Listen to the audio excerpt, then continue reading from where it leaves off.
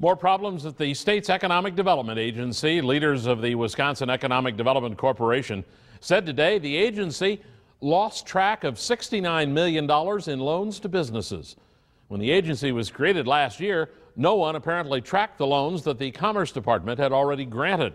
Of that $69 million, about $9 million is past due or in default. WEDC officials still trying to figure out what happened. Just this week, the agency, led for another couple of weeks by former Green Bay Mayor Paul Jaden, came under fire for not being clear about where the money is going.